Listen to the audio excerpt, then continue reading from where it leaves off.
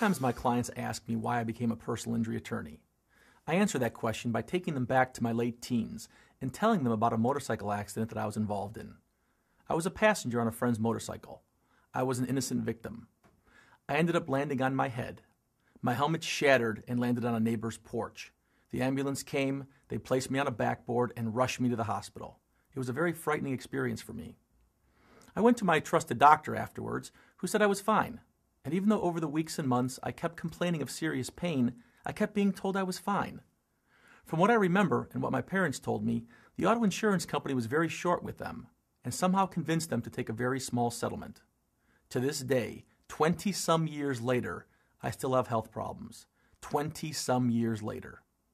When I became a lawyer, I heard family and friends tell me the same story over and over about how they were being treated by the auto insurance companies, by the health insurance companies, and even by their doctors, who played down their injuries and were slow to take action to properly diagnose them and treat them.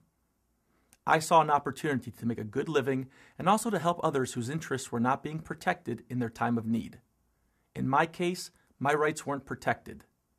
I don't want what happened to me to happen to you. And that's why I'm a personal injury lawyer, to protect you and to protect those you love.